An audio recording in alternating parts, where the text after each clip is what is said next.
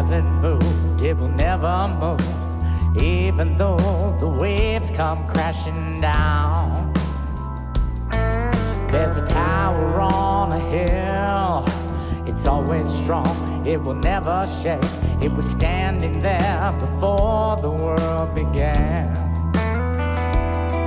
There's a wave that's coming in, washing over this town. It'll make or break us, reinvent us. Time to lay me down. On Christ the solid rock we will stand. All other ground is sinking sand. On Christ the solid rock we will stand. We'll climb on your back, take us to higher ground. Ooh, ooh, ooh, ooh. There's a song that doesn't fade, it never fades. It was custom made to raise the sons and daughters of this earth. There's a sound that's coming in, rushing over this town. It'll make or break us, reinvent us. Time to lay me down. On Christ the solid rock we will stand. All other ground is sinking sand. On Christ the solid rock we will stand. We'll climb on your back, take us to higher ground. Ooh, ooh, ooh, ooh, yeah. Galatians 2:20 says, I have been crucified with Christ, and I no longer live, but Christ lives in me. The life I now live in the body, I live by faith in the Son of God, who loved me and gave himself for me. This is the promise that we have in Christ. If you're dealing with any fear, anxiety, worry right now, those can be overcome by the faith that we have in our Lord. So join us in celebrating the fact that God is our solid rock.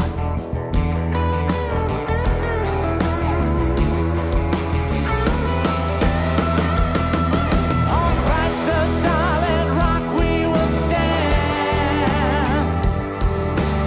All other ground is sinking sand. On Christ the solid rock we will stand. We'll climb on your back, take us to higher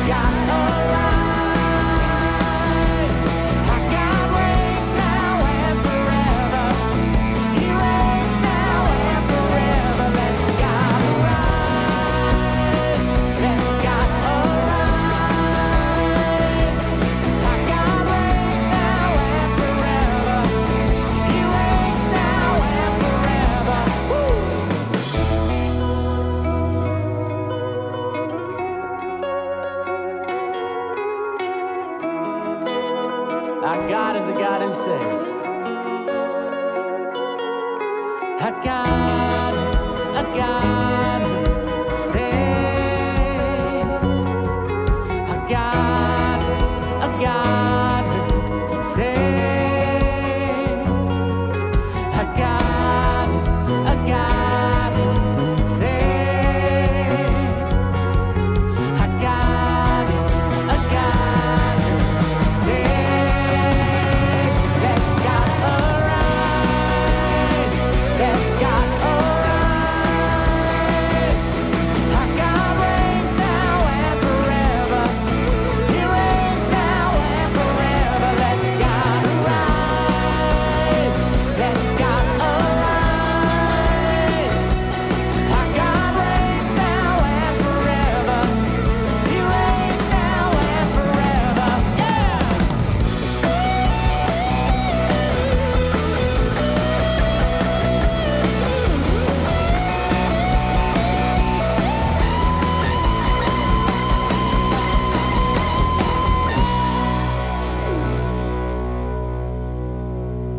We want to welcome all of you watching our 11 o'clock live service. We are so glad that you're here. And if you are visiting us for the first time you're seeing us online, make sure you go into the comments section and write new, because we've got all of our staff, our pastors are online. They love to communicate with you. They love to pray with you, talk with you. And if you've got any prayer needs and just anything that you just want discussed, we'd love to connect with you in some way. Also, Met Family, it's time for you to give the thumbs up. It's time to say hi to everybody, because we have one of the friendliest churches you're ever going to want to be a part of.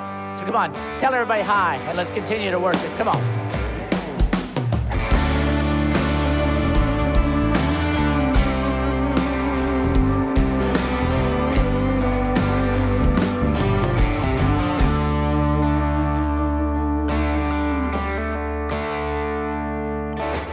God, I'm on my knees again. God, I'm begging, please again. I need you. Oh, I need you. Walking down these desert roads, water for my thirsty soul. I need you. Oh, I need you. Your forgiveness is like sweet, sweet honey on my lips. It's like the sound of a symphony to my ears. It's like holy water on my skin.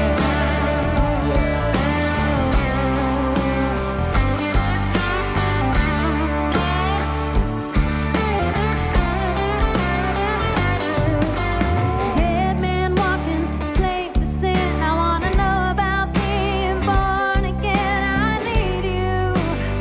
Oh God, I need you. So take me to the riverside. Take me under baptized. I need you. Oh God, I need you.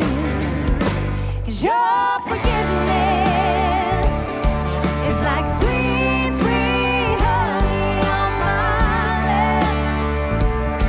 It's like the sound of a symphony to my ears. It's like holy water on my skin.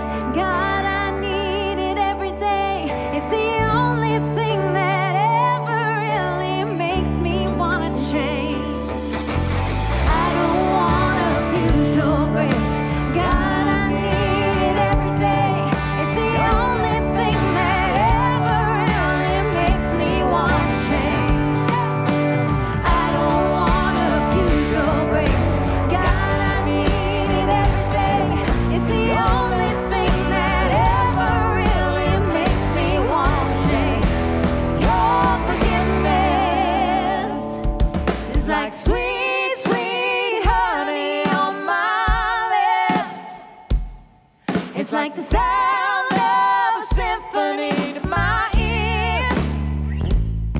It's like holy water. Your forgiveness is like sweet, sweet honey on my lips. It's like the sound of a symphony to my ears. It's like holy water on my skin. It's like holy water on my skin. It's like holy water.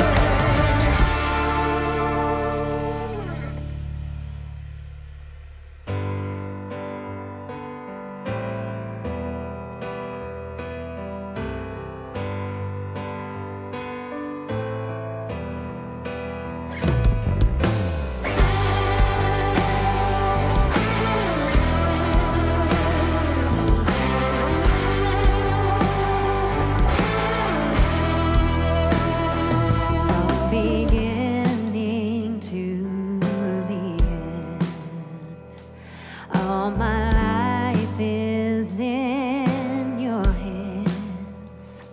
This whole world may hold me down, but it can never drown you out.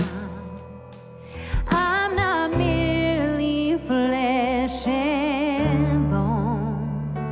I was made for something more. 'Cause you are God, you're the great I am. Breath of life, I breathe you in. Even in the fire, I'm alive in you. You are strong in my brokenness, sovereign over every step. Even in the fire, I'm alive in you.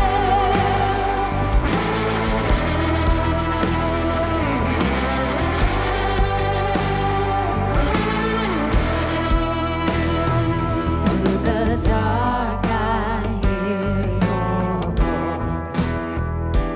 Rising up, I will rejoice. For I was lost, but now I'm found. 'Cause even death can't hold you down. 'Cause you are God, you're the great I am. Breath of life, I breathe you in.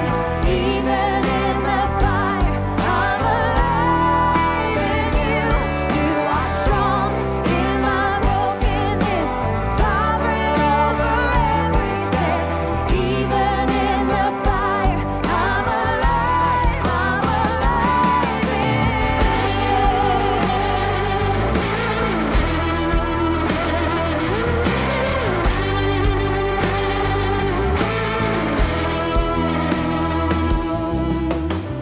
It's no longer I who live, but Christ who lives within me.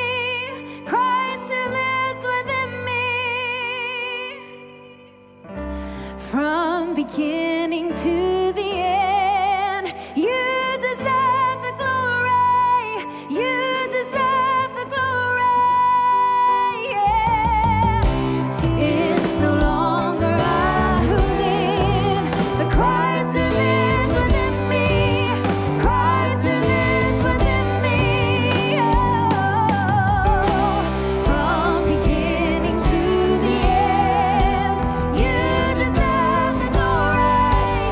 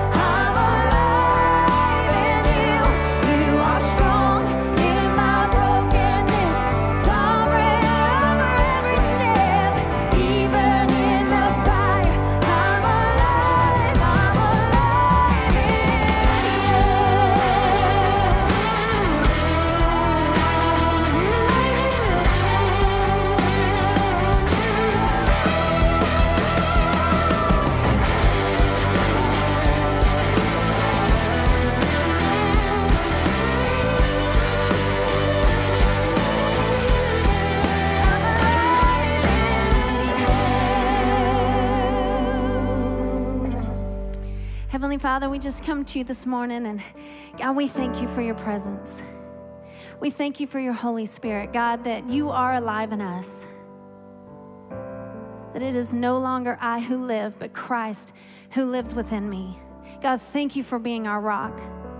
God, through uncertain times when we worry and we have fears and anxieties, God, that our faith would point us back to you. God, that you will never leave or forsake us. God, I pray for every person watching online right now, God, that your Holy Spirit would just be in their homes. God, give them peace. Show them your love. God, that we would all come out of this stronger in you. God, I pray for the offering today, Lord, that you would use it in a mighty way, God, to bring people here that don't know you. God, I pray for Pastor Bill, Lord, that your Holy Spirit would just fall on him. God, that his words would change us and help us become more like you. God, thank you for your son. Thank you for the faith that we have in you right now. In Jesus' name, amen. We want to thank all of you for your faithful giving to the Met. It's because of your tithes and offerings that ministry happens. Here at the Met, we have made giving online easy, fast, and above all, safe. We have several ways for you to choose from. You can give through our website directly at metchurch.com. You can give on your Church Center app. You can text to give by texting any amount plus the keyword MetChurch to 84321. Or you can drop off your gift at the front office. Again, thank you so much for your support. We look forward to seeing what God will do through your generosity.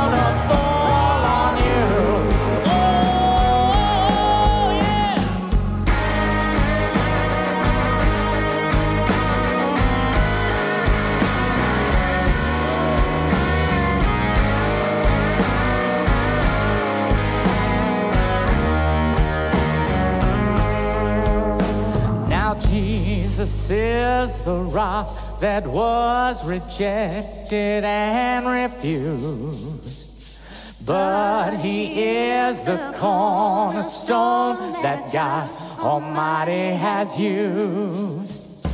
Like a little lamb, he came down to the children of men, but he'll be the King of Kings when he comes back again. You've got to fall. Oh, you've got to fall. better fall on the rock or the rock's gonna fall on you. Oh, you got to fall. Yeah, you got to fall. You better fall on the rock or the rock's gonna fall on you.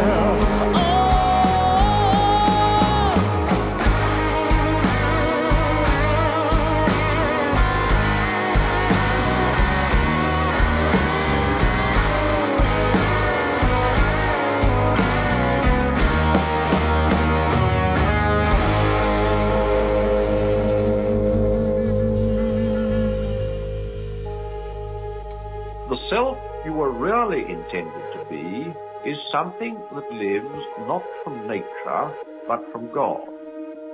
Our real selves are, so to speak, all waiting for us in Him. When you've completely given up yourself to His personality, you will then, for the first time in your life, be developing into a real person. Because the very first step towards getting a real self is to forget about the self. Give up yourself and you'll find your real self. Lose your life and you'll save it. Submit to death, submit with every fiber of your being, you'll find eternal life.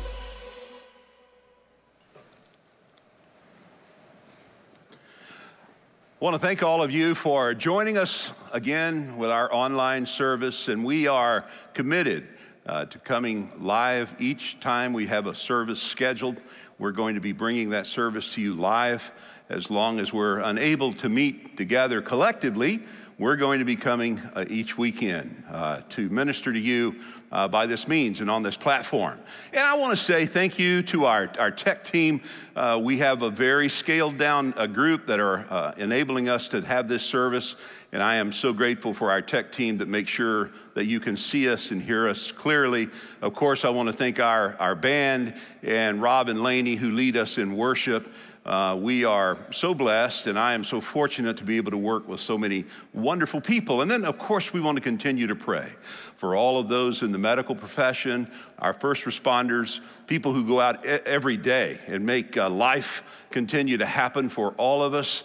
And so let's pray for each other, and let's pray that soon this problem that we're facing in our country will end. Here's what I know. This too will pass. I also know God is in perfect control.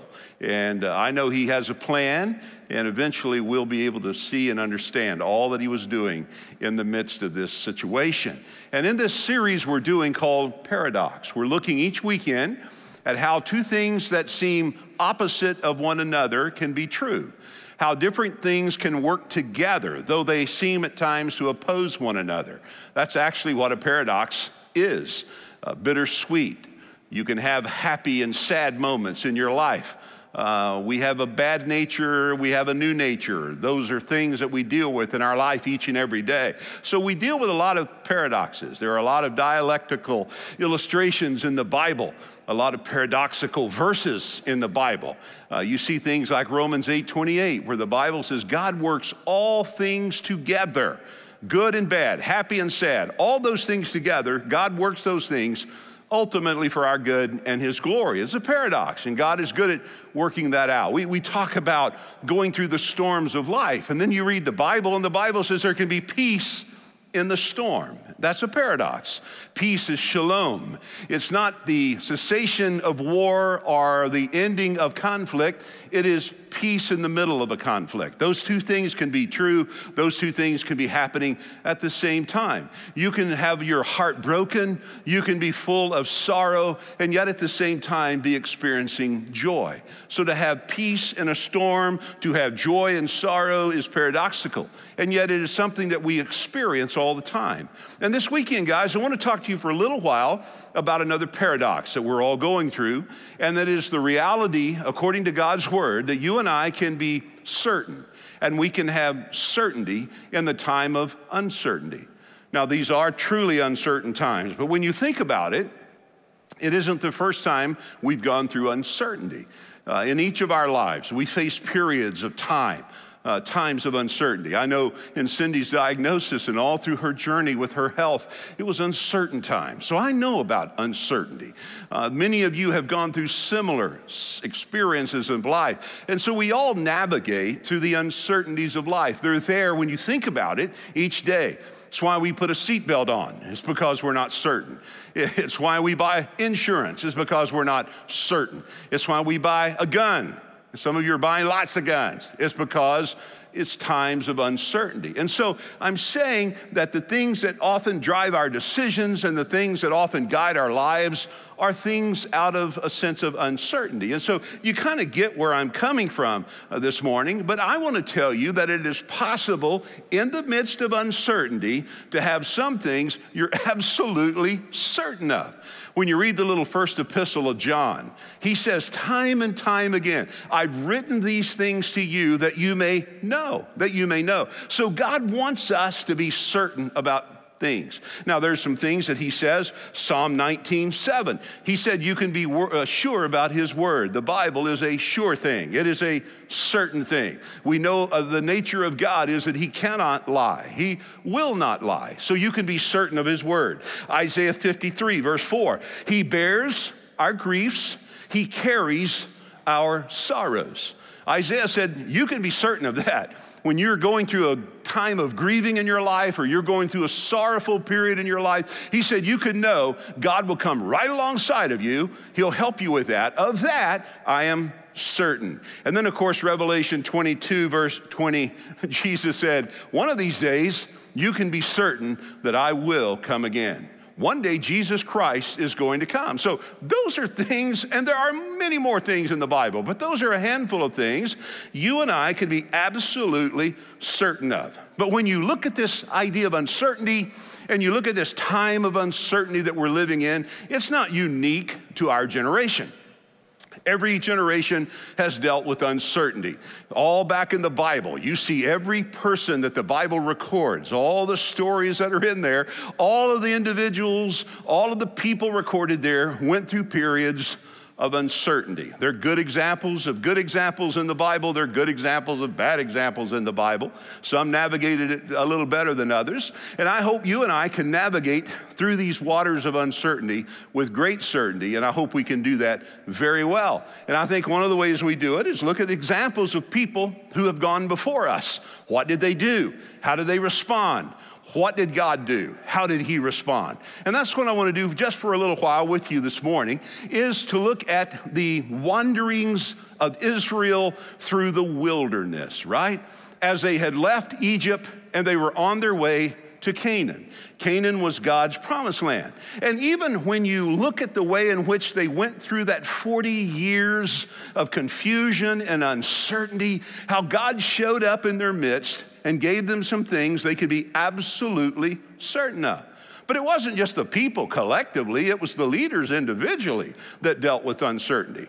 Sometimes it's not the uncertainty that we face in the world, sometimes it's personal uncertainty. Sometimes the uncertainty comes from our mind and our heart. We're not sure about ourselves personally. We're not certain of God's purpose for our life. You remember when God told Moses, you're going to lead Israel. You're going to lead them out of Egypt. You're going to lead them toward the promised land, the land of Canaan. And Moses was not certain. He goes, God, I don't know if I'm your guy. I mean, I'm not a great speaker. I'm not really a gifted leader. I don't think I'm the one you want to use to do that. And you read the exchange between Moses and God. It's in Exodus 4. And it's a great narrative. It's a great study in human nature, how God was saying to Moses, no, I don't make mistakes. You're the one. I have equipped you. I've prepared you. In fact, God said, I'll give you the words to say. I'll write the script for you. Here's what you say when you go before Pharaoh. You say, tell him, I am has sent you, and therefore let my people go. So God gave him exactly what to say. And Moses still pushes back, right? He still goes, oh man, I just don't think I'm equipped. I don't think I'm the one. So you get this little pushback from Moses, and God says, okay, let me give you another story. What's in your hand? Moses said, well, that's a stick, a rod, a staff. He goes, throw it on the ground. So he throws it on the ground. It becomes a snake. God says, pick it up. And I love that. God has a sense of humor, right? Pick up the snake. So he reaches down, he grabs it, and it becomes a staff again, a rod. And God was proving to him, I don't need what you don't have. I need what I've already gifted you with. I need what I have already placed in your hand. Here's the principle. God does not expect of us to do the things he has not equipped us to do. He doesn't ask of us to give the things that we do not have. He is looking for us to step up in a time of uncertainty, to be certain that he has gifted and called us to do certain things, and to be faithful in doing the thing that he's called us to do. Not rocket science. In fact, it wasn't just Moses, because a little later on, Joshua would succeed Moses. Joshua would actually finally lead Israel over into the Canaan land. And Joshua had the same struggles as Moses. And I love what God said to Joshua in Joshua 1. Several times he says, be of good courage, man. I know it's a difficult time, and I know it's a time of uncertainty, but have courage, be encouraged. And then he said to him, as I was with Moses, I'll be with you. I'm not going to leave you. I will not fail you, Joshua. And so I'm saying that even the leaders, even the people sometimes we look to set the example and to help us get more insight into navigating through uncertain times, even those leaders oftentimes are uncertain themselves. So it's something that's universal. It's something that affects all of us to some degree or another. Every one of us deal with uncertainty. But in this great narrative and in this beautiful story of Israel as they made their way to the promised land, there are 4 things I want you to see. But let me set it up by reading you a text. It's here in Exodus chapter 6 and verse 8. God said to them, listen, I will bring you into the land. It's going to happen. God says, this is going to happen. I'm going to bring you through this. I'm going to bring you into this land of Canaan. It's the land, notice now, that I swore to give to Abraham. Now you go back to Genesis 15 and you'll find that record. God said to Abraham, as far as your eyes can see, I'm going to give this land to my people. So God made that promise a long time ago. And then notice it now, it was communicated to Isaac and to Jacob, and then you know the story, how that there was a famine in the land in Jacob's era. Joseph, he is the man God uses ultimately to bring those 12 sons, the 12 tribe leaders of Israel, into Egypt, and they're there for that period of 400 years, until finally it was God's time to raise up Moses and Joshua to lead them out of Egypt. You have the Exodus from Egypt, and then they're marching toward this promised land. So that's kind of the chronology of what had happened. And so God is kind of reciting that. I'm going to bring you into this land. I said I would give it to Abraham, to Isaac, to Jacob, and now I will give it to you for a possession. And he signed it, I am the Lord. Now here's what's incredible about that. God's promises don't always happen overnight, but God will keep his word. So the first thing I want you to know is his promise to them. It was a certainty. And in a time of uncertainty, you can know God will keep his promise. It's the first thing I want you to see, his promise to them. God said, look, I told Abraham, it was communicated generationally all the way down to Moses and finally to Joshua. So I will keep my word. I've said before, God cannot lie. Not only cannot lie, he can't even exaggerate. If God says something, it will absolutely come to pass. He had promised them this possession, this land called Canaan. Now, the possession was there. God preserved the possession because he was preparing his people. God will always preserve the possession while he prepares his person. So if it doesn't happen overnight, it's because it's not ready to happen. It's not God's timing for your life. He doesn't want you to go up like a rocket and come down like a rock. So God will take time. He will work with a sense of timing. He wants you to do what he wants you to do, but he wants you to do it when it's time. I talk about how, your 6 or 7-year-old child, if they want to run down to the store and get some milk and bread, maybe find toilet paper.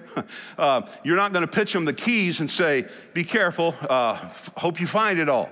Now, you'll do that maybe in 10 or 11 years, but you're not going to do it now. Why? They're not ready for that. What's the point? The point is, if we know that about our kids, God knows that about his kids.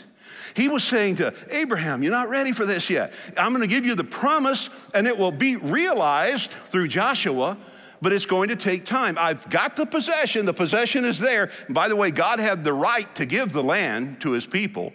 Psalm 24, the earth is the Lord's and the fullness thereof. God created the world. He owns this world. So if he wants to give a piece of this world to some of his kids, that's his business. That's his land. So he preserved that possession, get it, while he was preparing his people. What I want you to miss in this was while they were going through the wilderness and while they were dealing with the uncertainty, God was certain in that he was going to absolutely keep his promise to them. Now, I know a lot of times when you talk about Canaan, I know sometimes in theological circles, people will say, well, Canaan is a picture of heaven, right? Canaan symbolizes heaven, but that's not really true. And I get the imagery of crossing the Jordan. A lot of our songs have the idea of crossing Jordan being like going through a death experience, crossing Jordan in the waters of Jordan. I get that, and that's applicable, and there's relevance to that. But Canaan is not a great picture of heaven, and here's why. First of all, people got sick in Canaan. And the heaven we're going to, no one's going to get sick. Not only that, God said, drive out the inhabitants of Canaan and possess the land. His people aren't going to go drive anybody out of heaven to possess heaven. There was war in Canaan, and the heaven we're going to, there's not going to be any more fighting. There's no more war. And I think one of the greatest thoughts is that the fact that people died in Canaan and no one will die in heaven. So Canaan is really not a great picture of heaven. Here's what Canaan pictures. Canaan pictures the fullness, the blessing, the favor of God that he desires for every one of his kids. It represents a place that you and I can possess where we enjoy God's favor, his blessings, it's what God desires for each one of us. To come into this possession, to come into this realm, to come into this place with him where we are experiencing his fullness each and every day. You see, you and I are connected to God two ways. We're connected with him, first of all, by relationship. He's our Father and we're his child. That happens the moment we receive him. Nicodemus questioned Jesus in John 3 and said, how does this happen? And Jesus says, Nick, you have to be born again.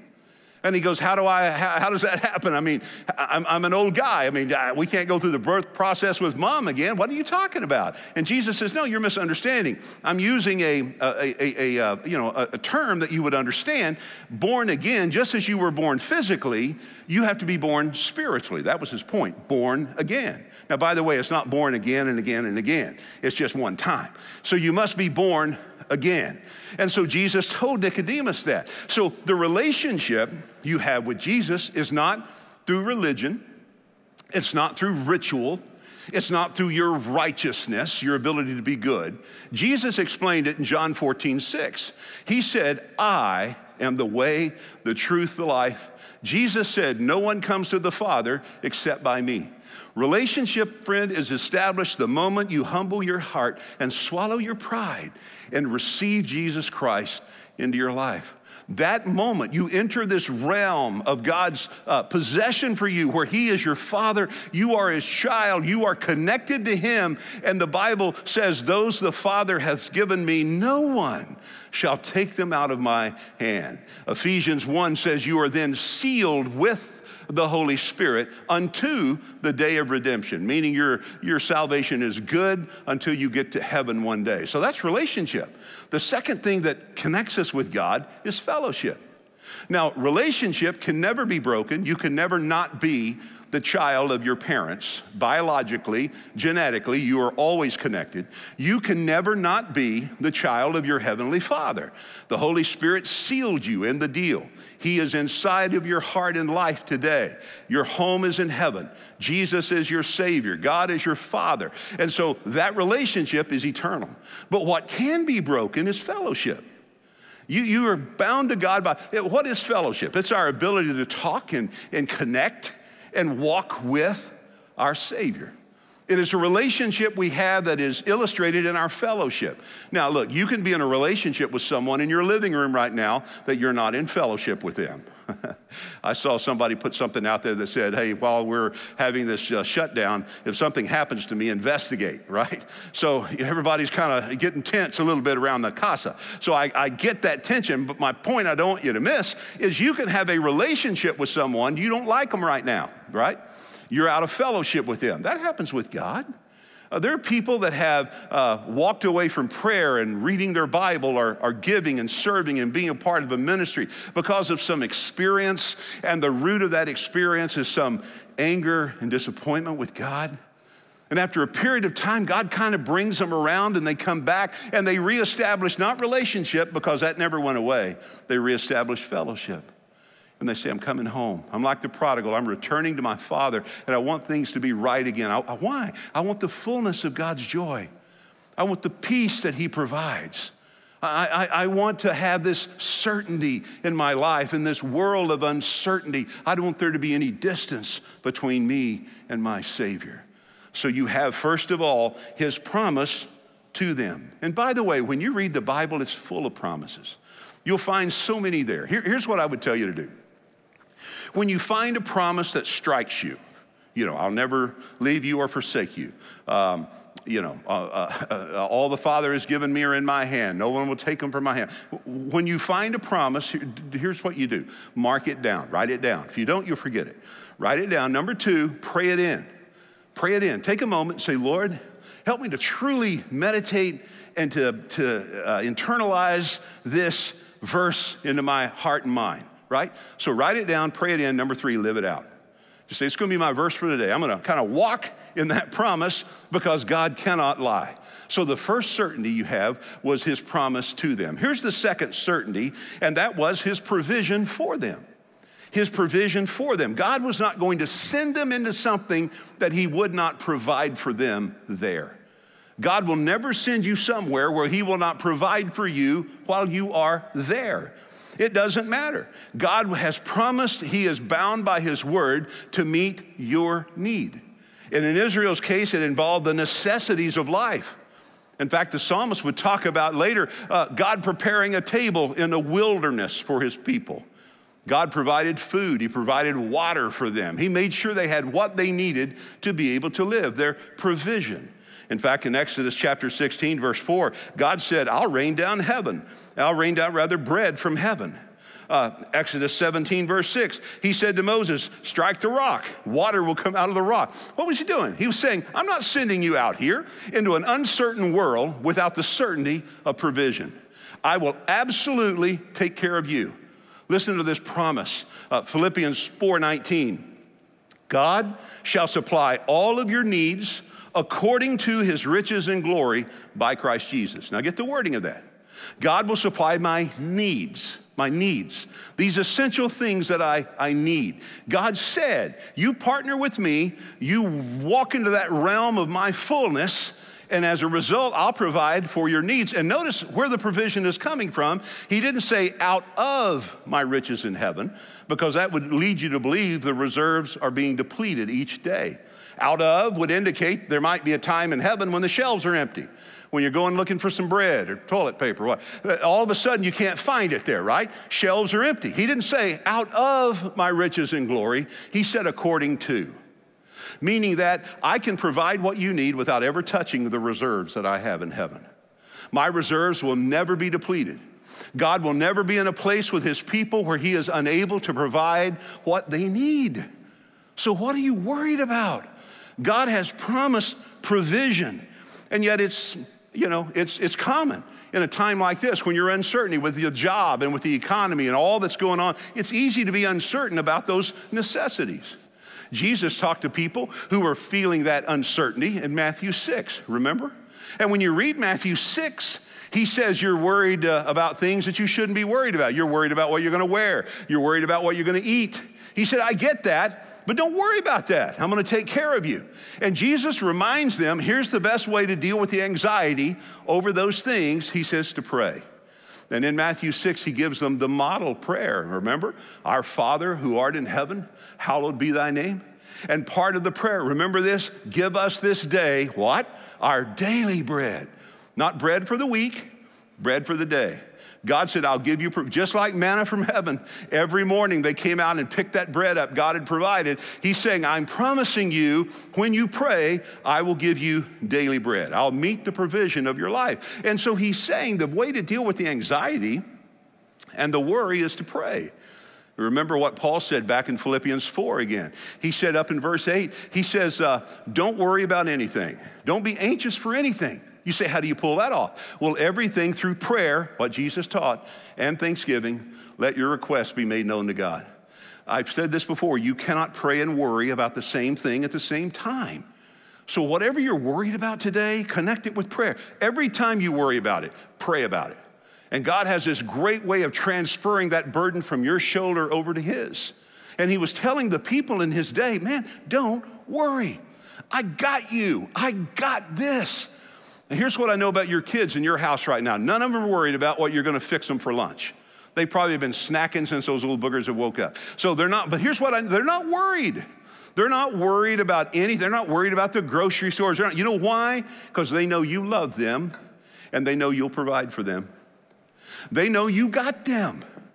And I'm saying if that's true of you and me and our kids, how much more true is that about our Heavenly Father and us? I think God's looking down out of heaven right now saying, I got you and I got this. I've got a promise I've made to you. I won't leave you or forsake you. And if you'll let me, I'll provide. And I'll make sure your necessities are met. I remember what David wrote in the Psalms. He said, I'm an old man now, but once I was young. And here's what he said, I've never seen his righteous forsaken.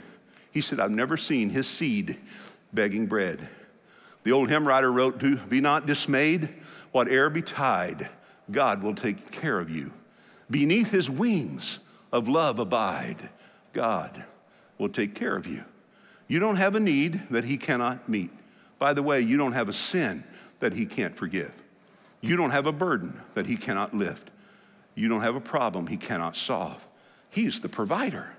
It's a promise. It's something you can be absolutely certain of in this world of uncertainty. So to get you through the uncertainty, Jesus said, pray. Just humble your heart and pray about what you worry about. Now, the reason that was significant because back in his day, people had failed to pray. And largely they had failed to pray because they weren't taught properly how to pray.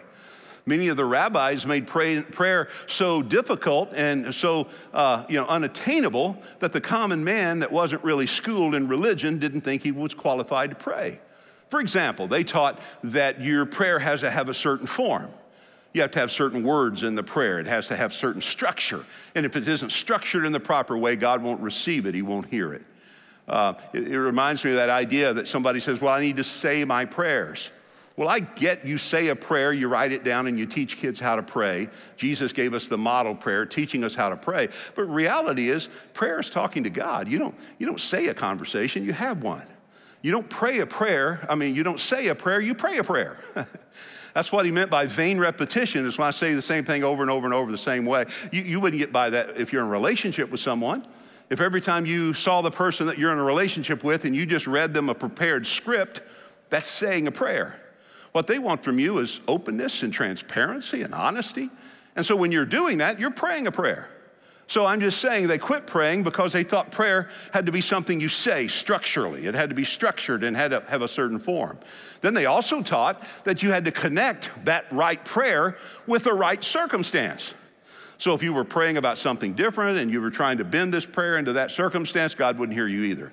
They said, well, you have to pray at certain times of the day, like God keeps office hours. And so the point is, it's stagnated. And Jesus came on the scene and said, no, don't do that. Consider God like a father. You go to him with honesty and openness and transparency. And when you do that, he meets those needs. And when you do that, he lifts the anxiety. So Israel was learning that second certainty is not only of God's promise to them, but he was learning about God's provision for them. Thirdly and hurriedly, they learned also about this certainty of his presence with them. His presence with them. God was with them. He appeared, look at it, Exodus chapter 13, verse 21. By the day, the Lord went ahead of them in a pillar of cloud to guide them on their way, and by night in a pillar of fire to give them light. So God was with them. He said, my presence is going to be with you. And let me tell you something. One of the greatest assurances that you can have when you go through uncertain times is the fact you're not alone. God is with you. He's promised, he is providing, and his presence is there. In Israel, in the midst of the wilderness, God said, man, when you look up and see that massive cloud above you, I'm there. At night, when you're fearful and things sometimes are worse at night, he said, and you see that fire that is giving light and warmth, he said, I'm there. I'm there to shelter you. I'm there to warm your heart. I'm there in those dark moments. I'm there in those dreary moments. He never leaves us. He never forsakes us.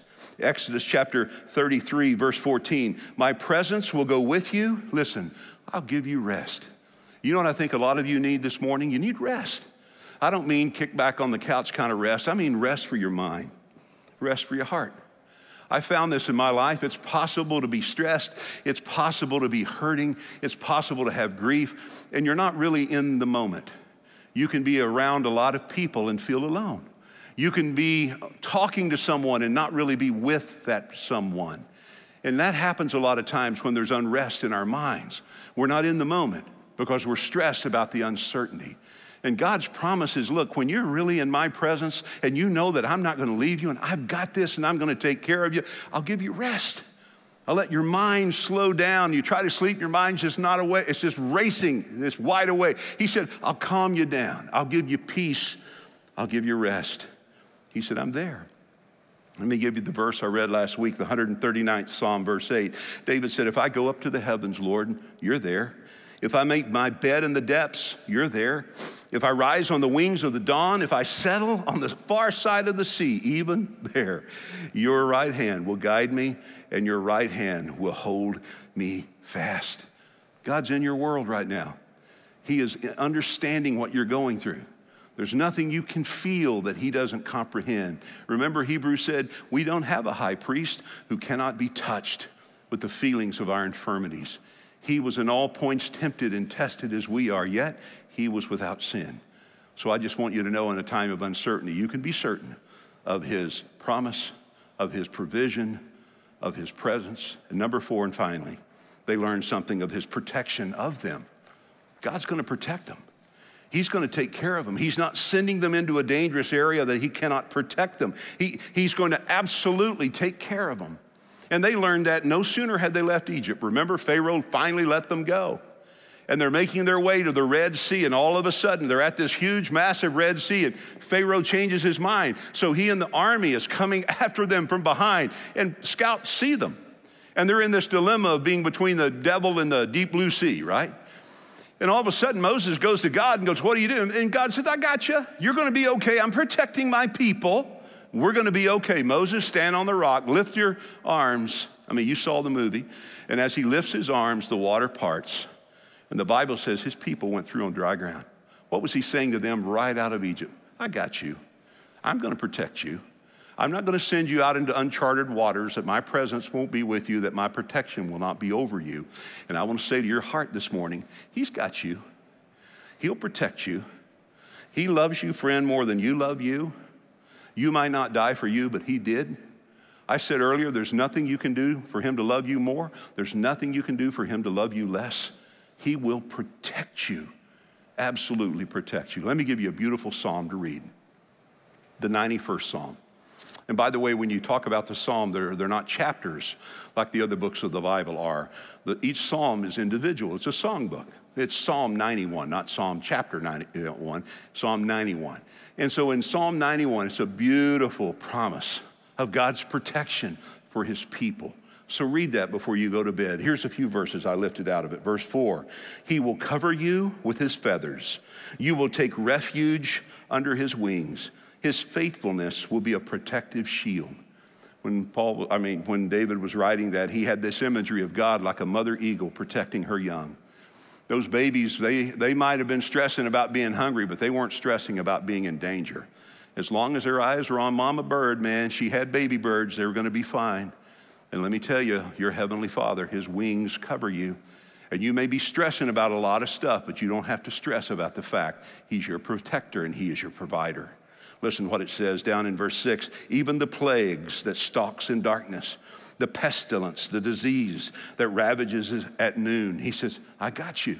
I can protect you. Verses 11 and 12, he'll command his angels concerning you to guard you in all your ways. That's both now and forever. He said, I've got angels that are looking out for you. And finally, verses 15 and 16, he says, when he calls to me, God said, I'll answer him. I'll be with him, note now, in trouble. I will rescue and honor him with long life. I will satisfy him and show him my salvation. God's got you this morning. He's promised that protection. And those are just 4 things that you can be absolutely certain of. And here's what I would say to you as I close this morning.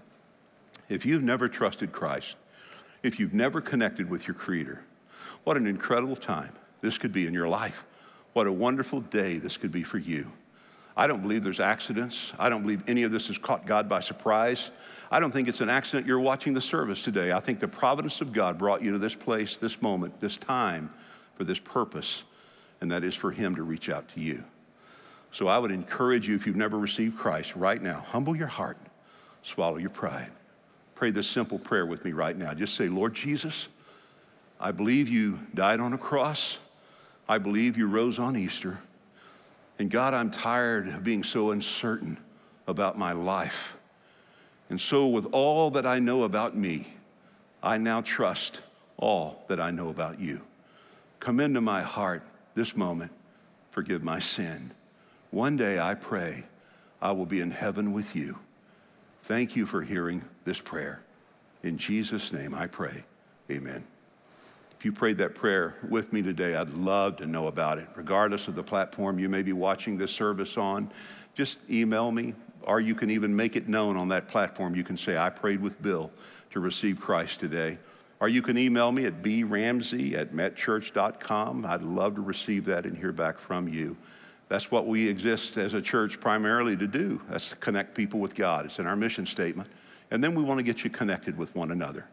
So I want to thank all of you who've watched these services this weekend, for the thousands that have been tuning in and watching. I'm praying that God will bless you and strengthen you, and I'm praying that in this world of uncertainty, you'll find the certainty that is in His Word. Continue to pray for one another. Continue to pray for our country, even our world. And I believe God has a purpose through this. We're continuing to take care of families each week. Hundreds of people, because of your generosity, we're able to provide food for them, taking care of hundreds of children. And so we'll continue to do that.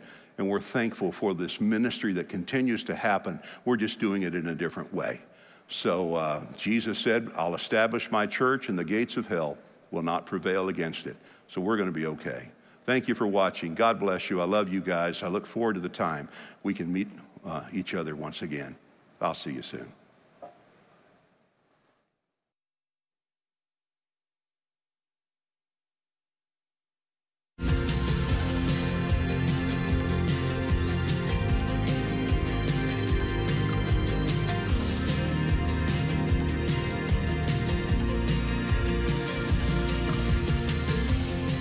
Thank you so much for watching online with us. If you have any questions or prayer requests, please contact us so that we can follow up with you this week by visiting metchurch.com. We look forward to seeing you again next week.